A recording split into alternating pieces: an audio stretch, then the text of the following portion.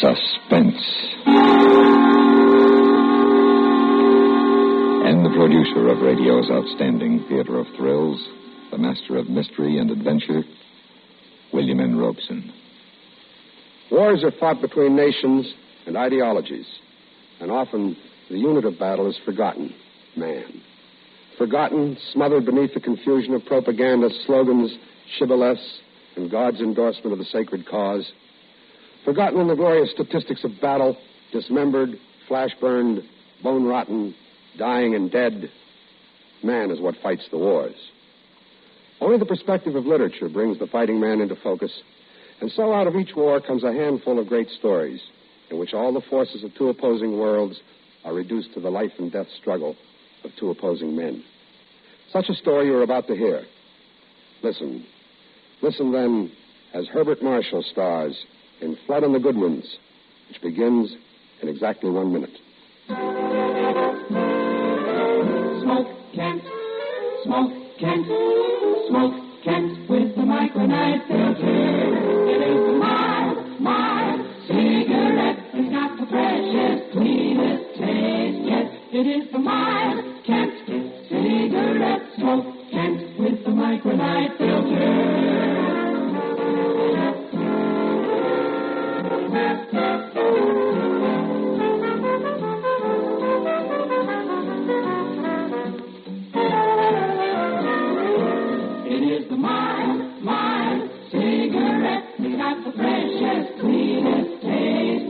It is the mild Kent cigarette. Smoke Kent, smoke Kent, smoke Kent with the micronite filter.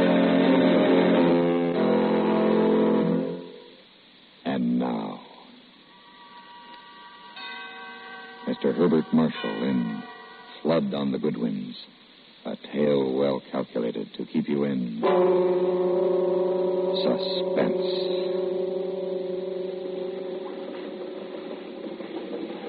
Is that another one? Where? Off the starboard. Oh, no. It's a mattress. Blasted fog. Couldn't see the living, let alone the dead. I don't think we'll be finding any more. Not the way the stuff's settling down now. Where do you figure the patrol boat is? She ought to be about a couple of 100 yards to port. Take it easy now, Uncle. Don't want to ram her. Now, don't you worry about me, Dundas. Just you start singing out. Patrol boat, ahoy! Patrol boat, ahoy! Who are you? Captain Mackey, the Mary D. They sound to be dead ahead, Mac. Better cut it back. I see her. We'll come about her. They're coming around your stern. Get any more?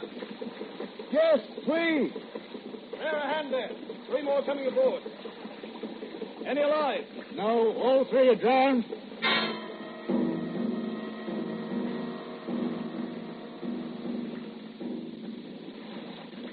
Come on, Mac.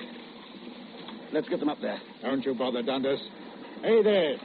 Can you send down a couple of men? Right. My mate here has only got 1 flipper. Now, look, Mac, that doesn't make any difference. Oh, what's the matter? You ashamed of it? No, but I can swing my load like any man. They're forward there, men. All right, right. Before I get my top back. Right. Now, don't let it get you, boy. There's lots of amputees working these days. Amputee. Look, must you use that expression? Amputee is what you call a man who's lost his arm. Amputee, what's wrong with it? Better than what you call those things they're hoisting on board. Amputee, I hate that word. Floaters, you call them. A man's been floating around dead in the water, he gets bloated. See? Floaters. Very pretty. You know what you call a gabby old goat like you? Never mind now, never you mind. That's a bunch. How many have been brought into you so far? Well, counting your 3, that makes 30. 30? You don't say. Lucky we got this fog. Without it, we'll be sitting ducks for any Stukas or Messerschmitts that might be about. Or U-boats? Or U-boats. That's right. Was it a U-boat sent her down? No. The only survivor we got alive, he says it was a time bomb. Oh, sabotage. Yes, went up in the forward hold. Boom, boom, boom, boom, boom, boom, boom, boom, boom, boom, boom. You hear that, Dundas? I heard. My nephew lost his flipper in the RAF, taking it real hard. Oh, you shouldn't take it hard. No, who says I shouldn't? Now, don't get sore, laddie. I'm just trying to cheer you up, you know. Well, cheer me up by getting your bloody feet off this boat so we can shove off. All right, laddie, all right. Casting off. Going back to Dover. Might as well. Fog's in for the night. We'll just make it by dark. Right-o. Cheerio. You didn't have to bite his head off. Lay off me, Mac. He didn't mean any I harm. said lay off, Mac, lay off. All right, all right. 30 of them. Is that what's eating you? A saboteur. Can you imagine a man doing a thing like that? Well, it's war, you know. War. Fighting is war. They didn't all drown. No, only 29 of them. Didn't you say one was alive? Yeah. Must be awful to drown. Awful way to die. I wonder if it'll clear tomorrow.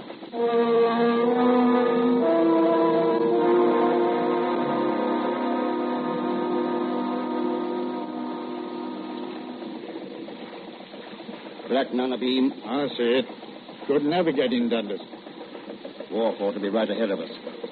Mary! Coming in. Get ahead, Mac. Right. There. I'll jump it. Hello, you two. Hello, Donnie. How was it, Uncle? Terrible, dear. Just terrible. Were there many? 30. Oh, dear. Mac, how's the petrol? Ample. We didn't use a quarter of it. Are you going to fish tonight? Ask Mac. It's his boat. Fishing tonight, Uncle Mac? In this fog? I should say not. But Dundas can navigate for you. Well, I don't know. I brought a basket of food in case you're going out again. Oh, I don't know. I think that husband of yours needs some sleep. Are you going to start again? What's wrong? All day long he's complaining like an old woman. Just because he had the bad luck to lose his fin. His flipper. Why can't you say arm? See what I mean? Well, you know you are a little rough about it, Uncle Mac. Oh, what ought I to do? Help him feel sorry for Sit himself? down, both of you. There was a man to see you, Uncle Mac. Who? We didn't say. He said he dropped back. Oh, what do you look like? Very tall, distinguished looking. Who's that, Mac? Not me. Tall, you say? Yes, and carrying a little briefcase. Oh. Come for the payments on the boat, Mac. Oh, hardly likely. Oh. Oh, would this be him? Oh, yes. You're back just in time to catch them. Good. Very good. You looking for me? Yes. You're Captain Mac. That's right. And who is this, please? Mr. Dundas, my nephew. The husband of this lady? Look, mister, who are you and what do you want? It's very simple. You must forgive my questioning. When one is engaged in my work, one can't be too careful. Your work? Intelligence. What's that got to do with us? I want to charter your boat for a trip. Government work, eh? Yes. A secret mission. Where is it you want to go? To Ostend, tonight. Belgium. Oh, that's a fair haul. And there's the U-boats. The fog will cover you. Yeah, what'll you pay? The Crown provides handsomely in these cases. £100. You're on. Wait a minute, Mac. Mind showing us your credentials, mister? I shouldn't mind at all, fella. But the fact is, I'm not carrying any. You're not, eh?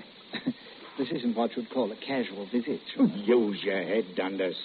He's going where the Nazis are. No credentials. Then would you mind explaining why you're sniffing around a little fishing boat like this when you could cross on one of those big, fast torpedo boats they've got over at the yard? I find this man insufferable, Captain. Now, what do you say? Time is growing short. Why don't you take a torpedo boat or a minesweeper? They've got sweepers there, too, you know. Now, you must know the answer to that. They're the naval vessels. They might be seen by one of the enemy shore stations. In this fog.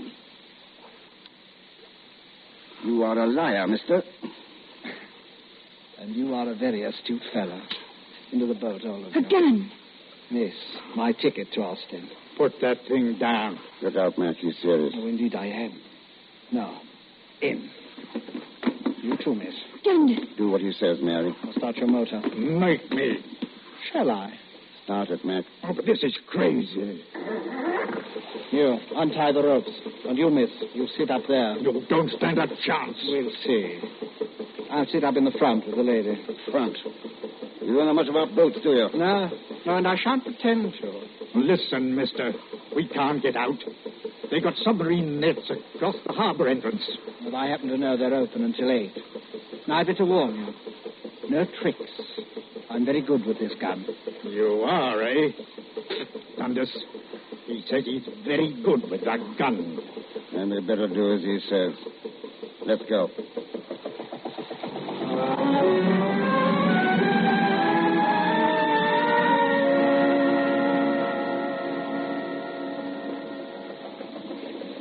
So you're a Nazi. That's right. You talk like an Englishman. Oh, really? A Nazi. What are you, a spy? You might say that. Or what are you going back to the continent for? The war's not over? What time do you think we'll hit the Belgian coast? Around midnight. You didn't answer my question. What was that? Why are you leaving England? Scared? If you like. But as a matter of fact, I'm returning because I've completed my mission. Oh, what was that? A matter of a bomb.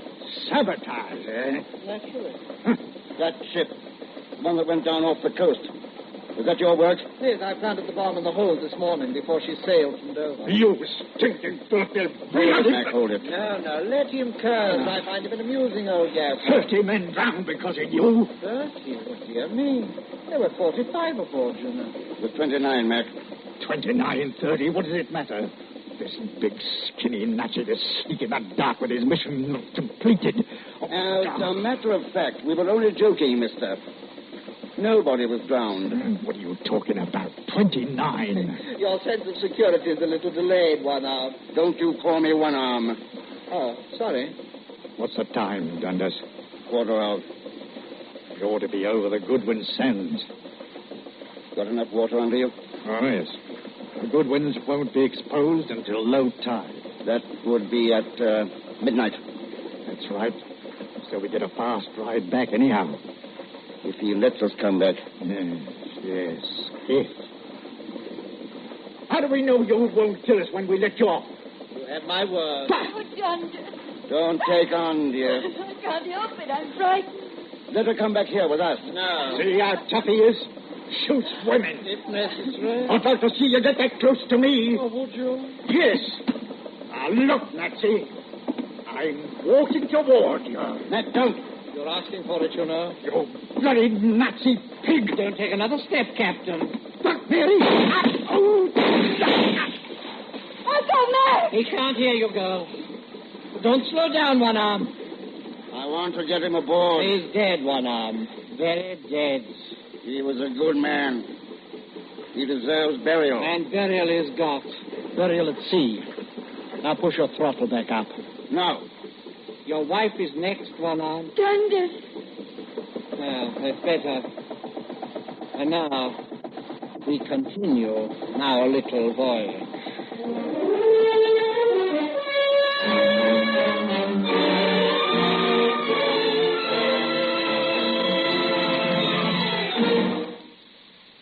In just a moment, we continue with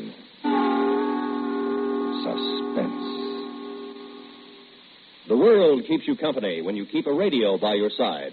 A network like the CBS radio network, which serves America from coast to coast through its affiliated stations, can take you anywhere important news developments are taking place, can offer you the kind of drama that lights up the sky on Broadway, all in the same day. A network like the CBS radio network can bring the nation's biggest dance bands to your party on the beach or to your living room at home. And talk about stars.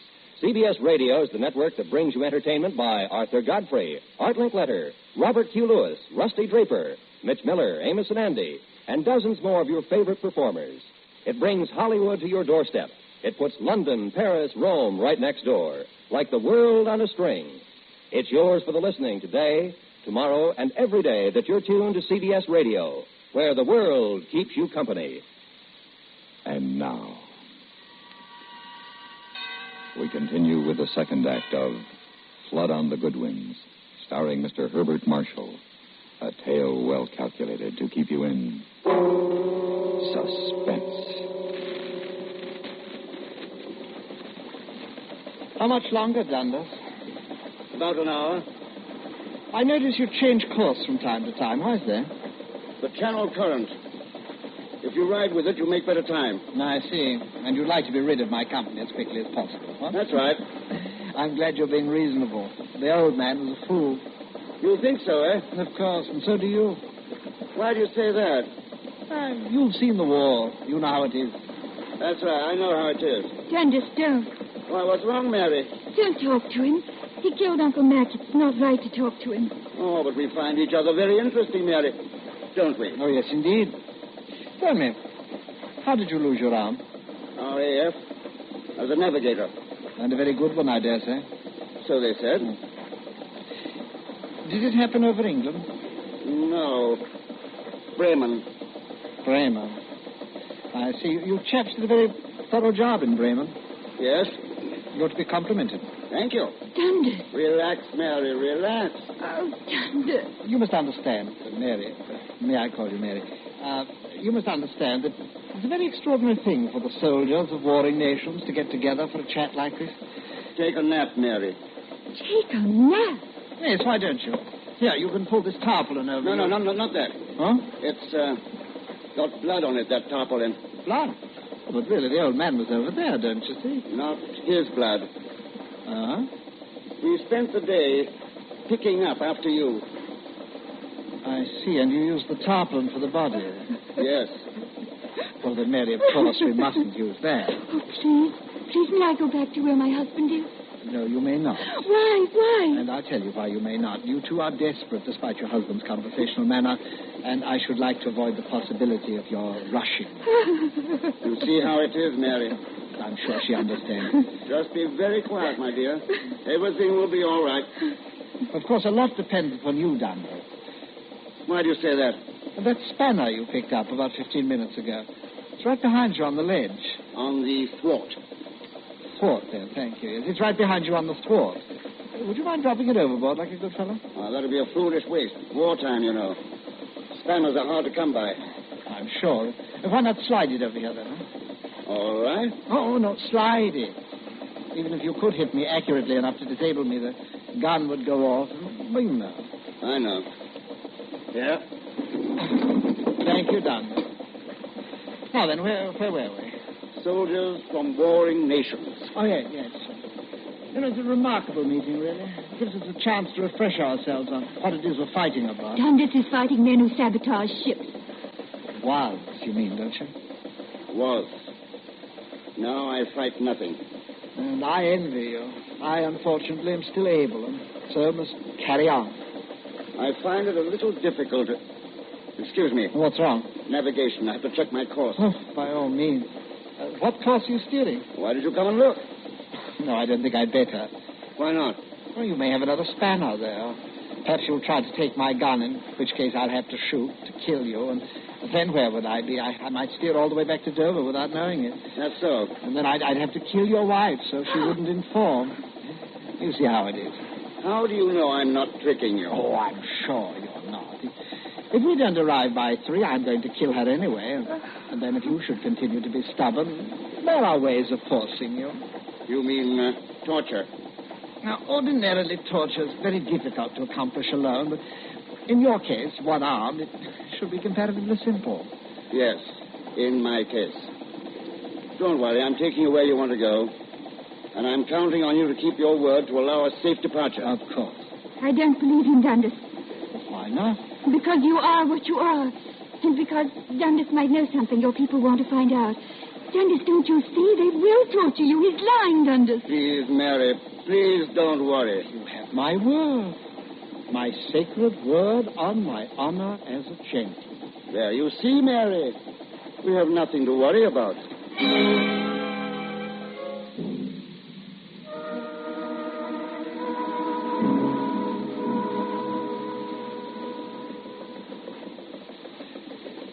Your wife seems to have gone to sleep at last. Good. Poor thing, she's very tired. You know, you're a lucky man. Why? To be home with a lovely wife, be out of the fighting. Yeah, I suppose I am. No, I'll be glad when it's over. You think it'll be over soon? No, quite. You've heard of our buzz bombs. Yes. No, that's only the beginning. We're developing weapons 1,000 times as terrible, or 10,000 times as effective. Really, tell me about them. Well, there are rockets, the like of which the English have not dreamed. Rockets that can travel 100 miles or 300 miles. No one knows what their range will be. Radio controlled, speed about 30,000 miles an hour, altitude 60 miles. And what they will carry, I leave to your imagination. Why leave it to my imagination? Huh? You wouldn't tell me about all this highly secret business that were your intention to let us go, now would you? I'm sure your agents know all this by now. I don't know. But something tells me you've come to a decision about us. How much longer till we reach shore? Not long now. I'm bringing her into a deserted beach a few miles outside of Ostend. I see. If you look ahead, you may see the shoreline soon. Straight ahead? Yes? Oh, that's impossible. The fog is much... I've got it, Dundas! Give me that gun! Here, darling. Stand back, fellow. That's it. Now raise them good and high. Oh, Dundas. Good work, Mary. I thought he'd never drop his wrist. I waited and waited. Here, Mary, take the wheel. Hold that course. Yes, darling. Remarkable woman, your wife. Yes, indeed. Unfortunately, there's no cartridge in the chamber. It's pointed at your gut. Why don't I pull the trigger and see if you're telling the truth? Perhaps you'd better not. I don't see why not, if it's empty. No, it's loaded. Huh? I thought so. I wonder if you're the type who can kill the man he's facing. I don't know. I've never done it. Oh, it's very difficult, really. Just think of me as a fellow human being. Flesh and blood, like yourself. Think of the infinite genius that went into making this body of mine. The skin, the muscles, the arteries, veins, organs, vessels, and the blood. The blood. Murder's a very difficult thing when you're face to face with your victim. I know. I don't feel as though I could kill you right at this minute, but suppose I try. All I have to do is squeeze the trigger ever so little. Wait, no, don't. Why not? My life is worth a lot to me. More, believe it or not, than my pride, my honor, my love of Germany. Much more than that. All right. Have you a proposition? Dundas. Be still, Mary. I know what I'm doing. Yes, you keep out of this. What's your proposition? Money. You're going to need money, aren't you? A one-armed man is a difficult time of it in peacetime. Jobs are hard to get. Go on. Well, I have several accounts in London banks. Big accounts. I can write you a check. You can cash it tomorrow. How much? £1,000. I can't hear you. Dundas, what are you... 2,000. 3. 5, then. That's all the money I have in the world. How much do you have on you? Oh, yes, in the briefcase. £150. I get it. Don't move. But the briefcase... I'll take care of that after you leave. Write the check for £5,000. Oh, Dundas, please don't do it. Your wife doesn't seem to understand. No, this is the way of the world, my dear. Dundas. And for this consideration, I let you off at the beach. Of course, I want to warn you against mentioning my name. Of course. Yeah. Here's your check. Thank you. Aren't you going to shoot me now? No. A bargain's a bargain. I'll follow through. You are an honest man. Deal's a deal. Yes, that's right. I'd better take the wheel. Give me the gun, Dundas. No. Please, Dundas, please let me hold it. No, Mary. Well, why in the name of heaven mayn't I? You can't steer and cover him at the same time, not with one hand. If you take the gun, you'll shoot him, Mary. I know you. Oh, no, I wouldn't. Yes, you would.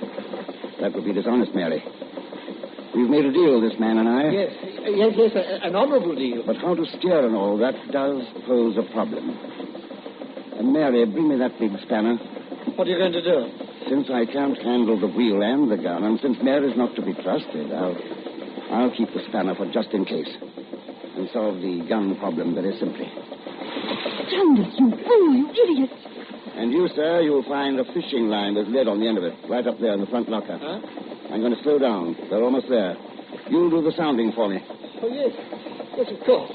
You deliberately threw the gun overboard. You're selling out. £5,000, dear. The Yanks put it. That ain't hay. I have the line. Throw it ahead of you. Then feel when it touches bottom. Then measure the depth by your spread arms. You go. Oh, Dundas. I know the war is a shock. You losing your arm, though, but don't do this. You'll regret it the rest of your life. Bottom. How deep? 2, 3, 4, 5. 5, that's all. We're closing in on the coast. Swing again. Righto. We'll hear the surf in a minute now. Not be very strong. Low tide, you know. 2, 3 and a half. All right. Get ready to jump. Jump? This boat hasn't got wheels. You'll have to walk the last 10 feet in. Oh, all right. Get ready. Here we are. The minute you feel her scrape bottom, jump out and push the bow around. Roger. Dundas. Here goes. Good night. Good night, sucker. Why, sucker? That check. The bank is short of funds to the name I saw. Oh, really? You found the beach? Yes, I'm on it. Take a few steps. What? You'll see. It stopped. It's water beyond. The bank is short of funds. That beach is short of sand. Where am I? You're on the Goodwin sand. Dover is just 6 miles that way. Which way? I didn't say. And if you're thinking of swimming, I can tell you don't stand a chance. You thief! You one-armed It's murderer! low tide now, but wait a while. In a few hours, it'll be 10 feet over your head. Drowning's not pleasant, Nazi. If you had your gun, you could shoot yourself. You could hang yourself with your belt, but there aren't any trees. So, think about those men you drowned today. Think about them while you wait. I may be around to pick up your body, too. Maybe. Good night, floater.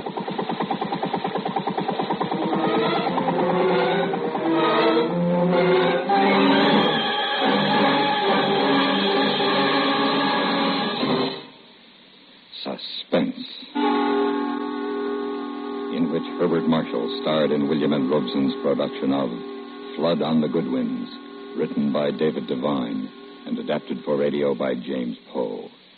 Listen. Listen again next week when we return with America's Boyfriend, starring Mercedes McCambridge. Another tale well calculated to keep you in suspense.